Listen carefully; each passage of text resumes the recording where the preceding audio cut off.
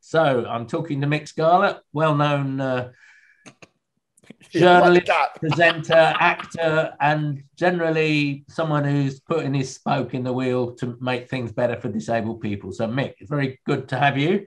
Very nice to be here. Our theme, one of our two themes in Disability History Month in 2021 is disability, relationships and sex, something that a lot of people don't want to talk about, but I've heard you talk about a lot. So tell me, first of all, how your ideas about this were shaped when you were growing up and from when you developed your impairment.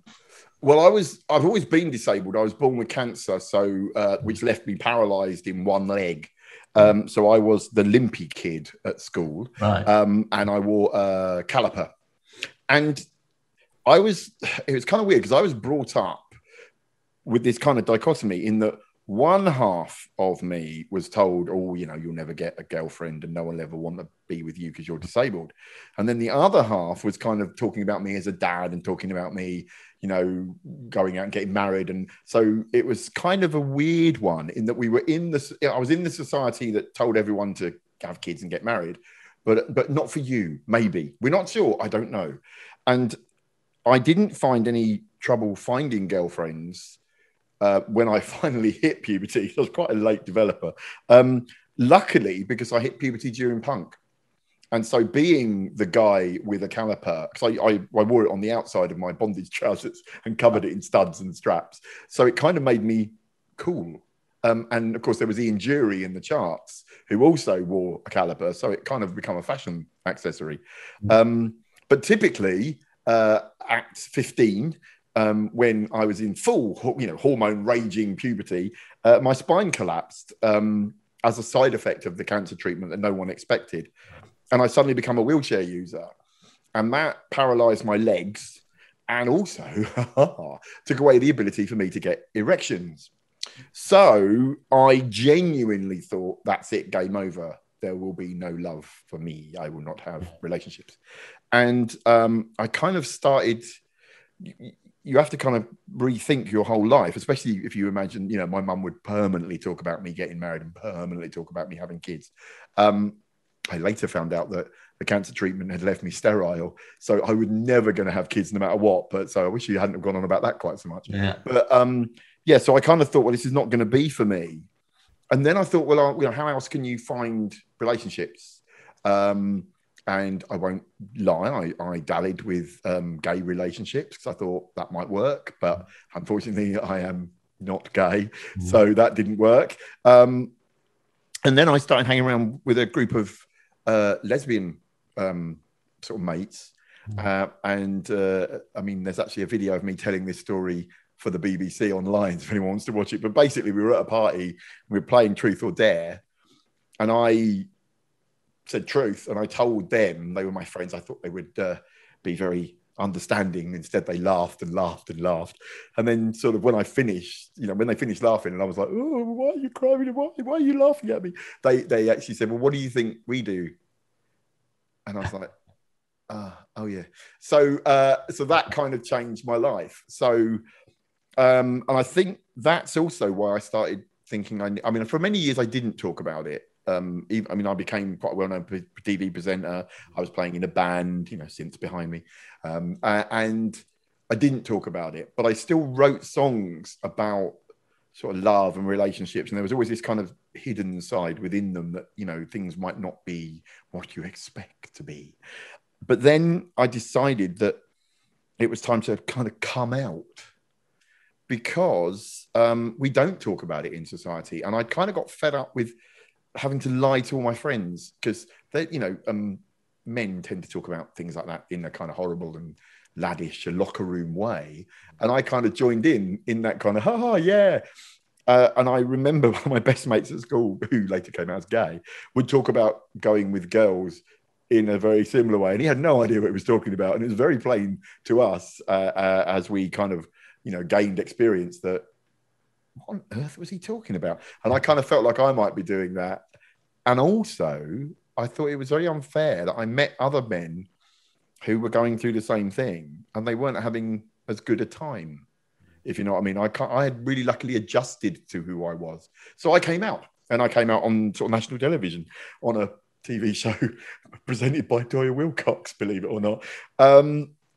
And to be honest, that was a kind of mark of when I started campaigning quite openly, not only about disability and sex, I mean, it's broader subject and the fact that we are sexual beings, but also the fact that sex is more than what you're taught at school. And I think that was, that was quite important to me. And I've done it ever since, really, much to the, embarrassment of my poor wife, who used to support me, but now is a bit more kind of, oh, can we talk about something else now? So here I am again. Yeah. Ah, dear. Sorry, I thought I'd better let you get a question in, because otherwise I'll just talk solidly and you'll be like... I mean, as men, one of our problems is what we're brought up with is a very sexist portrayal of sexuality. And it's clear from what you were saying then that you already had to go in different directions because you didn't have erections, but you could make love in lots of different ways. Yeah. Do you think that also changed your attitude to women as well? I think it was more than that. I think I was very lucky. I grew up during the blissful years. I mean, they were awful in many accounts and many reasons, but they were kind of great to be a teenager in the end of the 70s and the start of the 80s. So you'd got the end of punk and the start of the new romantic phases. And, we're in a phase now where, young people are questioning gender and sexuality and, identity. And we did that too. So it meant that, lots of my friends were gay or lesbian. I had trans friends even then. Do you know what I mean? So it's, and we all played with what sex was in a kind of way. So I wasn't actually that weird within that world.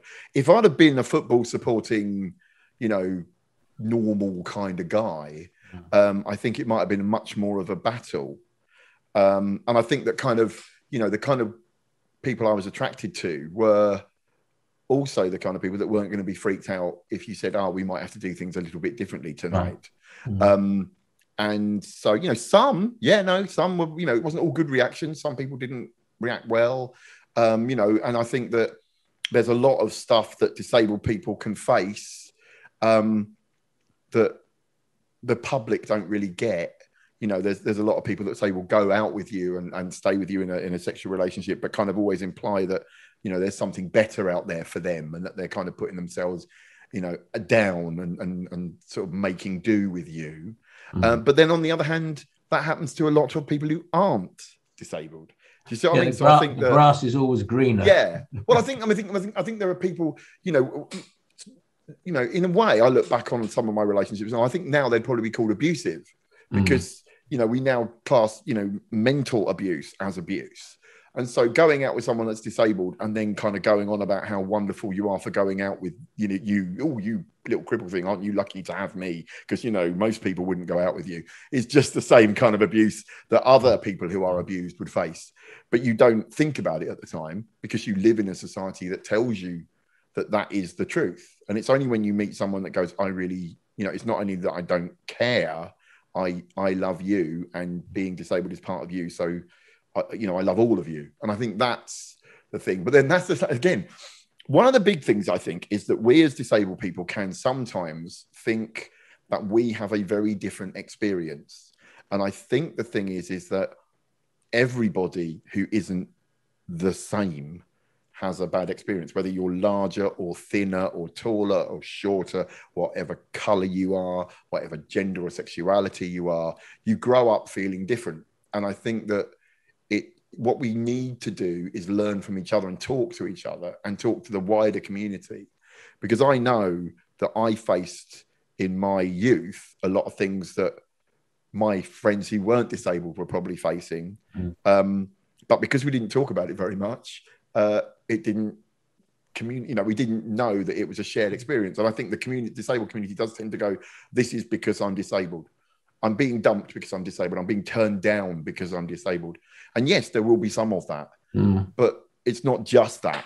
And I think, that's really important to embrace. And I know that I did that early on. I decided to think that if someone said no to me, or like oh, do you fancy going out on a date? No, not really. Okay. I'd go, right, well, that's because I'm disabled. But if they said yes, I'd kind of go, right, that's because I'm really good looking. And I know it sounds, and it's sort of silly, but it kind of meant that you weren't always having your confidence shot down. Because I also believe that if someone says no to you because you are disabled, then they aren't the right one for you, are they? Because you are disabled. Do you know what I mean? And I think that applies to everybody. You know, I am tall, I am big, I am small, I am short, I am white, I am black. Where you are, you are. And these things cannot be changed. So, and do you think a lot of people we live in a world where we're continually bombarded with sexualized imagery, which is very one-dimensional. Maybe it's all right now to be gay, that's quite a sexy thing. And even some transes now, RuPaul's drag show and all, but at the end of the day, most people are still on a very narrow spectrum about what a sexual partner should be like. And what do you think? So putting the reverse on the question, how do you think disability works for, and I'm sure you thought about this, for women who are physically disabled? I think, you know what, it's funny actually. I did a documentary for the BBC. It was a 2-part documentary for the BBC Two. And it was, what is it like to be disabled and want to find love? And what we did was I went out as a straight man, and then I went out with a friend who was gay, and we followed, and we talked about our experiences and we talked to other people. And then we had another show that was following the experiences of women. And basically the gay guy and the straight women had a much worse time than the straight man and the lesbian girls. And basically, if you go with women, it's much better. And that opens up a whole world of sort of psychology and sociology. Women are caring, nurturing, supportive. Men embarrassed to show that they might need to support their partner in that way.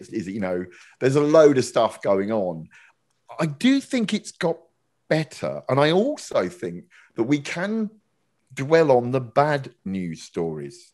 But almost everybody I know who's disabled, women, men, gay, straight, whatever, are in relationships. And those that aren't, almost all, if I think about it, pretty much all, aren't because they don't want to be. There are some that do and go, I don't know how to find anyone and everyone's horrible. But most people I know are in relationships. And I think that, whereas most of the non-disabled people I know aren't.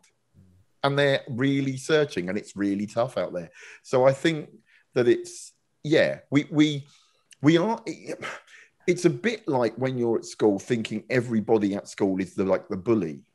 But the bully is the bully, and everyone else either just keeps quiet because they don't want to get bullied, or they don't really care, or you're not their mate.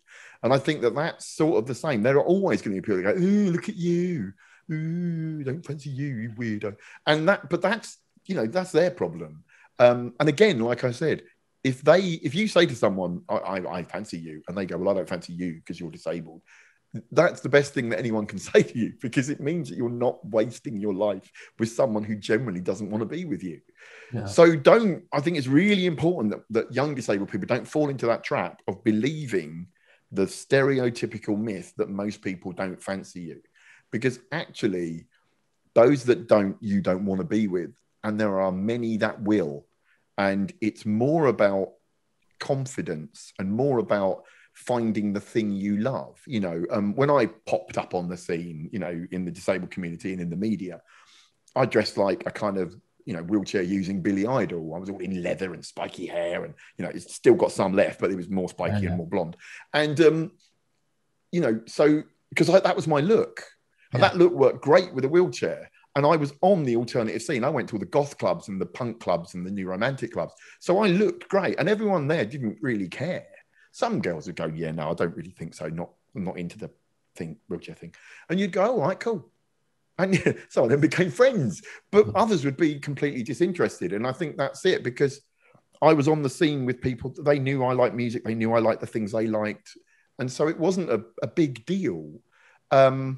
And I think it can be too easy to it's the big thing to blame. It's all about disability. For some people it will be, but some people it might just be, I don't fancy you. And that's not a bad thing.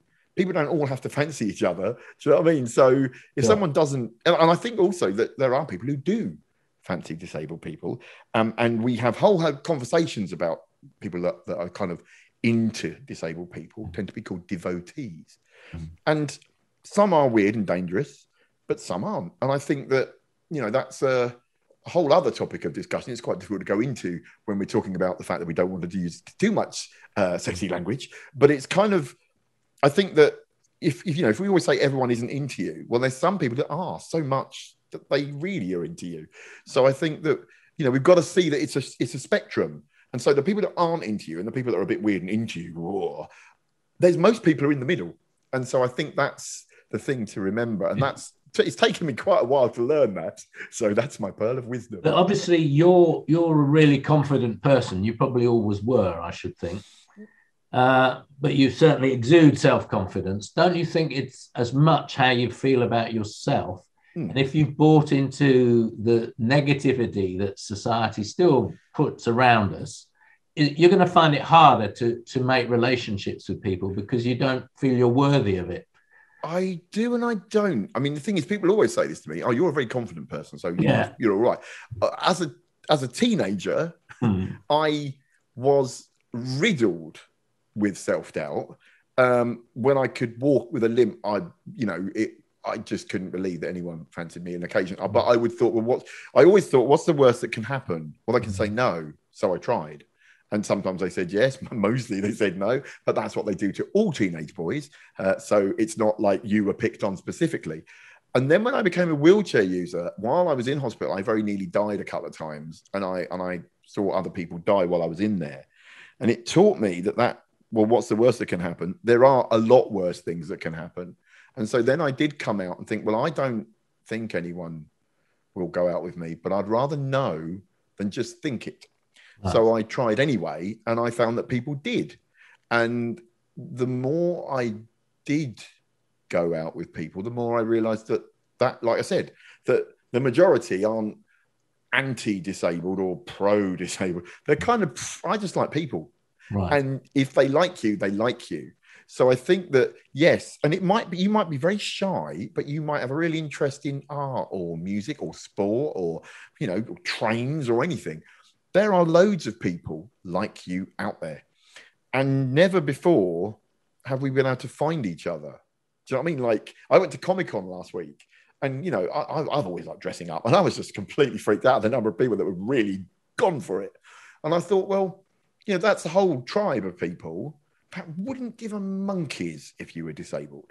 If you look great in your outfit, if you came as Professor X or, you know, whatever what was the Batman character that's a wheelchair user, I've forgotten the name, but there's loads of characters out there you could come, or you could come as a Dalek even, or you could come as a character and then just sit in your chair, you know, or whatever, or you know, you could be a visually impaired Jedi, do you know what I mean? And use your lightsaber as your cane or whatever. They are going to love you. They aren't going to go, oh, well, yeah, no. And if they did, that would be because that person didn't, not the scene. So I think it's really, there's more to it than just disabled people get a rough deal. Right. And I think that when I was young, there wasn't that many of us shouting about this. But I think now there is. There's all, you know, people like Kelly Gordon that does her podcast on Hot Octopus. You know, what she does is amazing because she's really confronting serious, big sexual topics from the fact that coming from it from a disabled point of view actually brings a new insight. You know, I genuinely think that the way my body works has taught me to enjoy relationships and sex in a much better way. And the other thing, of course, when I came out on television, went, oh yeah, no, by the way, I don't get erections, and talked about it, and my wife was there and we talked about it. Afterwards, all of my non-disabled friends would sidle up to me in clubs and go, it's funny because that keeps happening to me at the minute. You know, what do I do? And it was like, all of a sudden, all the people that had been talking about sex and, oh, I did that to her, were later on coming up and going, oh, we share that experience. And then I thought, well, actually, this has taught me that non-disabled people have all the same issues we do. It's just they're really bad at talking about it. So that's great. You know, there is a positive to it. We aren't the norm. we are different, and that can be a wonderful thing. And I've always enjoyed being the weirdo, so maybe that's it. It's not the confidence I've got, it's just the fact that I like being different. Okay, one last area to think about. I mean, it's great to get your take on the whole thing. What about the way that the media portrays us, particularly the film and television, particularly in drama? I mean, we've had more documentaries. You've made some of them. There've been more, but it's really still quite hard to challenge the stereotypes that are built in, hardwired into drama and film. You know, how do we I think is our big. That I think is the biggest. I think that drives a lot of the ignorance that you face as a disabled person when it comes to sex and relationships. I mean, films like You Before Me, yes, or Me Before You, or whatever it bloody was called, I don't know. And that book, and that idea that there's a multi-millionaire, wheelchair user who finds a beautiful girl and falls in love with him while he lives in his adapted castle with his jet that takes him to a beach hut that's fully accessible, and yet life still isn't worth living and she's better off without him, is probably more damaging than anything. Yes. And I think it's so sad. And when Liz Carr was in Silent Witness and had a relationship, and her husband was just a husband, and they just loved each other, and that was it. And there wasn't any big disabled thing, then I thought that was a counterpoint. The problem is Me Before You, or whatever it's called, was a big budget film, and you don't see it, and if it does happen, if there's a disabled guy in sex education, it's sort of still, ooh, wow, isn't that good? Look what we're doing. As opposed to being truthful. And like I said, most people I know who are disabled are in happy relationships. They're either having fun or they're in a relationship. Most are married, if I'm truthful, because I'm at that age, and most have kids, and we don't see that. You just don't do it. So we're still at that point where if a story was told about, a disabled a couple, and they had kids, and when one of them was disabled or whatever, it would be big news. And I think that's sad that, we're still at that point. Well, and we've still got social services knocking on the door saying that we are a threat to our children. If two disabled people have a child, that can often happen, Yeah, I think our protection issues. I mean, to be truthful, I think I know I'm lucky because one, I can't have kids, so no one's ever knocked on my door. But I think also I am able to argue my corner. I am able to go out, and I have, like I said, decided that this idea that if someone says no, that's their problem. If someone says yes, hooray, kind of thing. And it hasn't really ever got to me, and I think that there's a lot going on in society that probably I think a lot of people like me don't necessarily experience. But I think that still doesn't mean that someone like myself shouldn't be talking. And I think that it's kind of why I won't shut up. And I know it's kind of, for any young people watching, I know it's a bit disgusting to think of someone of our age having sex. Ooh, but we do. And I think that that's the thing, there'll be new young people, like I said, like Kelly, like Lucy Dawson coming up. And I think it's really good that the new generation of people confronting this tend to be women. But I think that people to be honest, I'm now finding myself at more events talking about sex and age than I am talking about sex and disability. It's great getting old. But I think that, again, that's another subject that intersects. The idea, if you excuse the pun, that disabled people have sex, old people have sex, we all have sex. That's one of the joys of life and of being happy. So I think that, there's a lot going on, but again, that comes from stereotypes. And I think that social services everyone believes what they see in the media. The media can do amazing things. If you portrayed disabled people having children and everyone being happy more, then people would start to think it could happen. Yeah. But that social services have been called by someone. So someone has said that couple can't cope. And why have they said that? Because there's no, they don't know. They can't see through the walls. So it must be from stereotypes. having said that, I also think that society places far too much onus on families, especially of children, to care for their parents when they're disabled. And I think that's disgusting. You know, children should be allowed to be children, whatever. And parents should be given the support and the care that they need so they can be parents.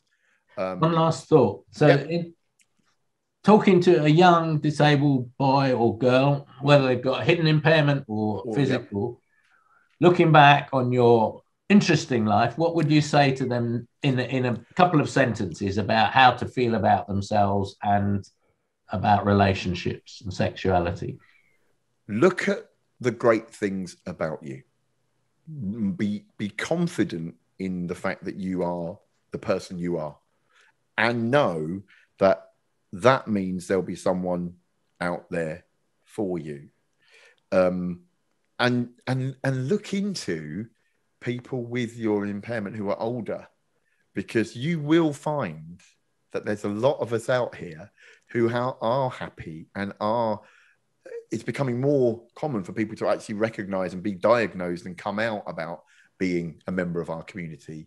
And you'll see that this myth of that you aren't going to be happy is completely rubbish.